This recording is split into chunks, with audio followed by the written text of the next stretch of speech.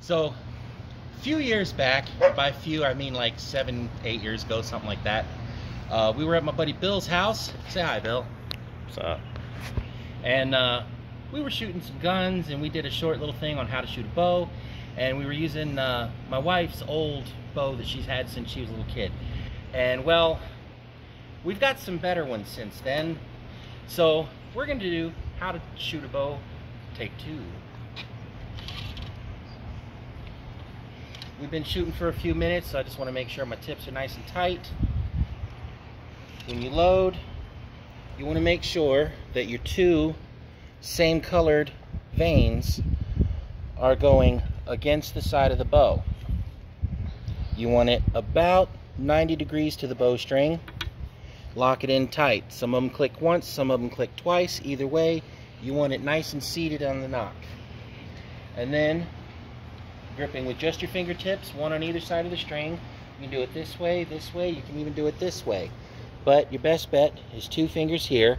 It makes your draw point the smallest point possible to focus all of the kinetic energy right on the back side of the arrow. Then you want to hold it down, and as you draw, you want to lift this arm and pull this arm at the same time, like that.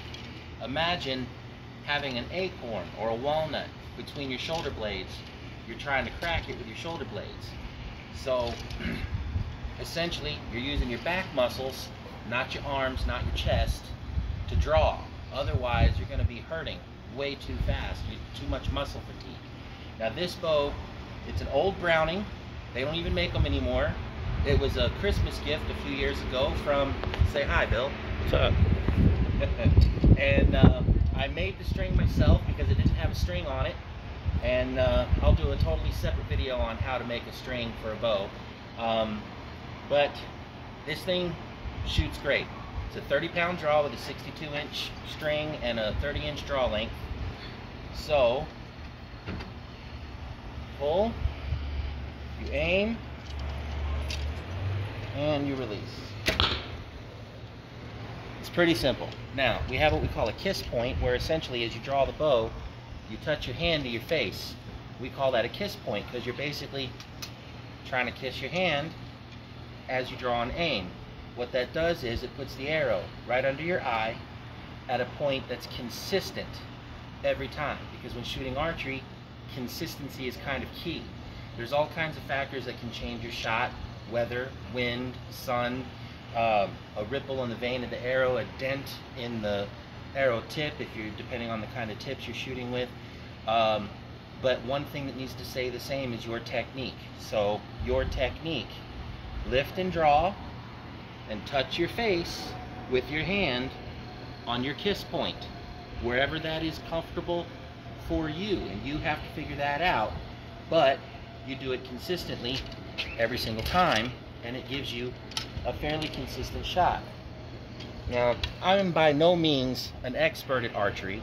I've been shooting most of my life, but I haven't really shot consistently for 15 years, and I'm kind of just getting back into it. So I'm not exactly William Tell. I'm really not an expert shot on anything. You're not going to see me in any sort of competitions or anything professional. This is just for fun, leisure, amusement, and hello, hi. So that's all I do.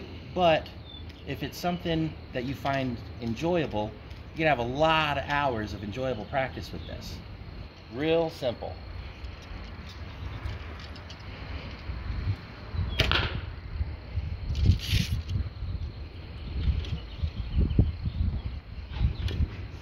And when you're first starting out, it's better to work on grouping rather than actually hitting the bullseye. When you first learn, first you want to practice hitting the target consistently. Once you know you're hitting the target consistently at whatever range you're shooting at, we're here at about 10 yards, not even. This is probably more like 7 or 8 yards. So we're not that far away from the target. But I'm fairly consistent with my grouping. But first you want to practice being able to hit the target. And then you want to practice on grouping, getting your shots as close together as possible for what they call that center mass shot. Once you know all your shots are going to be within a range of about that far apart, give or take a little bit, once all of your shots start getting that tight, now you can start shooting for that pinpoint accuracy. And right now, today, it's actually been pretty windy out. You'll probably see the wind blowing my hair around a little bit, because 1 second it's quiet like it is right now, and then in a minute it's going to pick up a big ass gust, and it can blow your arrow off target. At this distance, it's not such a big deal for your arrow to be blown off target, but at a longer distance it can make a big difference. So like right now, like I said, we're probably somewhere around 7 or 8 yards from the target. Let me back up a little bit.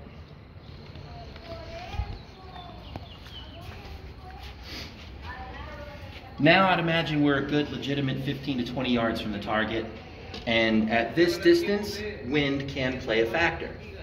But as long as your technique stays the same, you're still going to hit your shots.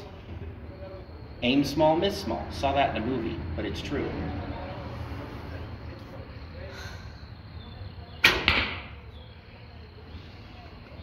Have a good day, folks. What's up?